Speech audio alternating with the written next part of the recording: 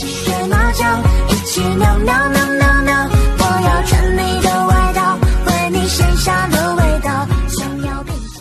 Hi everyone, it's me. Yes, it's me again, and welcome to my second video.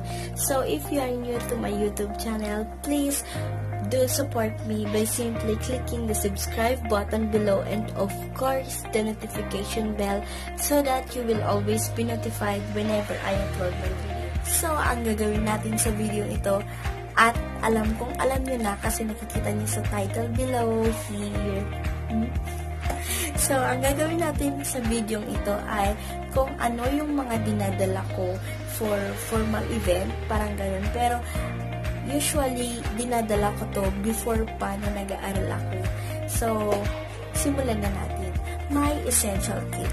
Yes, sobrang dami niya. Pero, bibilisan ko para hindi kayo mabagot sa kapapanood. So, ang unang nandito sa aking pouch ay, of course, hindi mawawala ang ating wet wipes na ginagamit ko sa aking mukha, ang argan oil. I like this kasi sobrang gentle niya sa skin, tapos mabango siya. At alam natin na ang argan oil ay healthy sa ating balat. Ang second na lang dito ay ang aking curler. Sa akin kasi, hindi ako nakakapaggala sa isang araw or umaalis ng bahay kapag hindi ako naka-curler. Pero, tingnan nyo. Pero as of now, hindi ako naka-curler. Pero, kasi sa akin, kahit wala akong nakalagay na kilay, lipstick, or something na blush on, okay lang. Basta may curler ako or naka-curler yung aking mga lashes. And the third one that I have here is, of course, my Litchi Doll Lip and Cheek Tint in the shade of Cheeky Blush. This is what I'm wearing right now and you can see the pigmented. Pero sa camera, hindi siya masyadong halata kasi hindi ko alam. Pero sa personal, maganda siya. Sumunod na lang dito ay aking Careline Oil Control Liquid Makeup. Kailangan ko to kasi very mild lang siya at hindi halata na naka-foundation ka. At hindi ko alam, hindi to foundation pero parang BB cream na ganun. And of course, I also have here my isopropyl alcohol for cleansing our hands. And the next one that I have here is the perfume. It's a souvenir from my cousin's wedding before December 28, 2018. Sobrang bango niya. Parang siyang pen shop na. Ay, pen shop. Parang aficionado. Sunod na lang dito ay, of course, my perfume din. Aficionado siya. Nare-refill lang ko. And binili ko to sa Daiso. I also have here my brush. Ginagamit ko siya for blush on and powder. It's also from Daiso.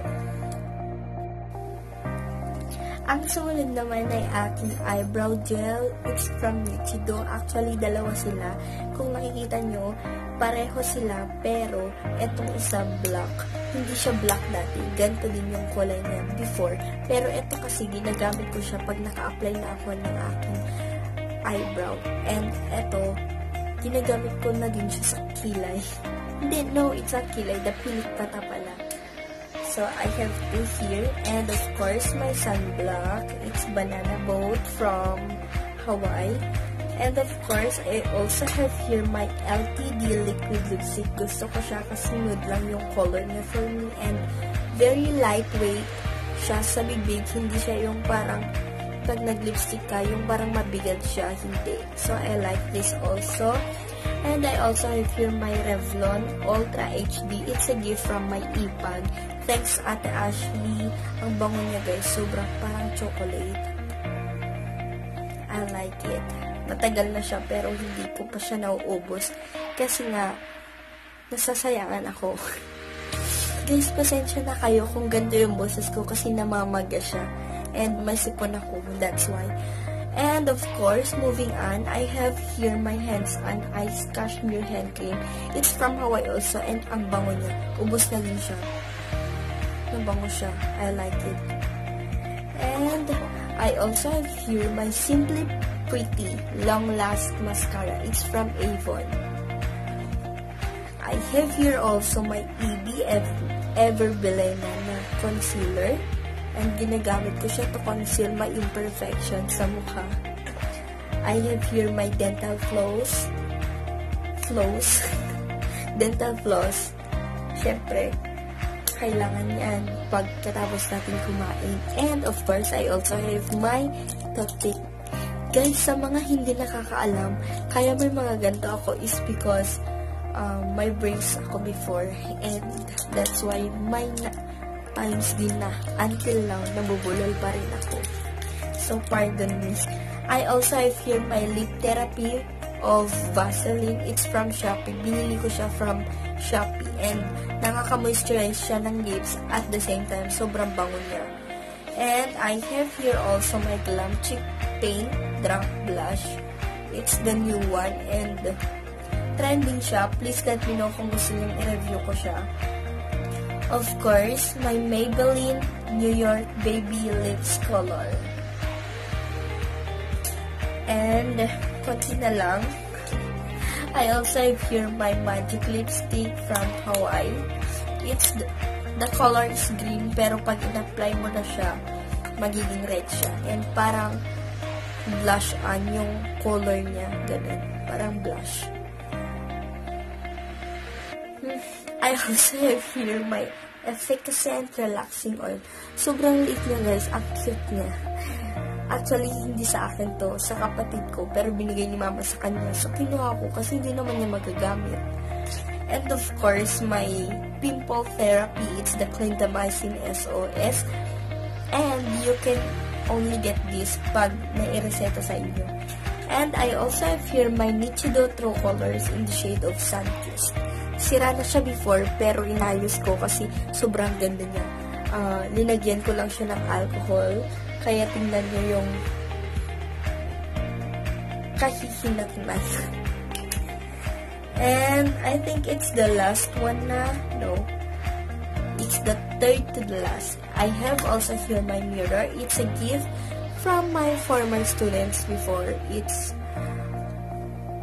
really, really beautiful kasi may zoom in siya and at the same time, may normal view siya. It's here my comb. Siyempre, importante sa ating mga girls. Alam niyo na, lalo na yung mga frizzy, tsaka mahaba yung buhok. Nakagaya ko. And I also have here my clip. Importante siya sa akin. And lastly, I have here my cheek and lip tint from, I think it's the Ever Belena or Nichido. Hindi ko alam. Pero ginagamit ko siya for my cheek. Hindi ko alam kung ano yung name niya kasi bura na siya. And paubos na siya. So, I think wala is. So, kung nakikita niyo, sobrang daming laman ng pouch ko. Ang pouch na ito kanina. Kasi sobrang spacious niya. And, hindi ko alam kung ba't ang dami din nakalagay dito. But, siguro, dahil kasi madaming bigla ang lakad. And, hindi mo na kailangang mataranta. Kung di magpaganda ka na lang, andyan na yung mga liquid foundation mo na ganun. Tapos, hindi mo na kailangang mataranta kasi nga, andyan na yung mga gagamitin mo, diba? And, girls, diba naman, alam nyo yan, na kahit may biglang lakad, dapat ready tayo. Kasi nga, dapat may picture tayo dun, girl. Dapat may souvenir tayo. So, alam nyo na, dapat ganito lang. Dapat palaging girl scout. So, that's it for today's video, guys. And I hope you like it. So, see you on my next video.